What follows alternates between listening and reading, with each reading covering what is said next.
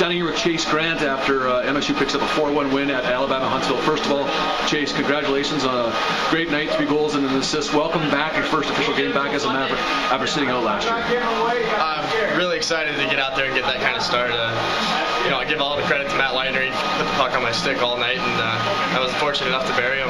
But I couldn't imagine a better start to coming back after surgery last year.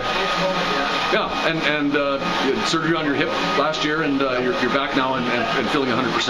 Feel great. I mean, the preseason was a little tough, but I worked through some growing pains, and now it's just smooth sailing, ready to get the year started.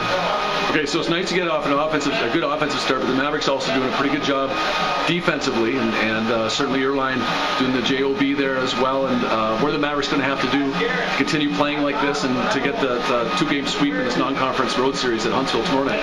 Well, defense has been our main focus in practice and everything. I mean, it's all going to start from good defense in our zone and then getting the puck and turning it into offense. So I really think that as long as we keep focused on keeping our guys in our zone, that we'll turn out pucks and get it into their zone and get offense.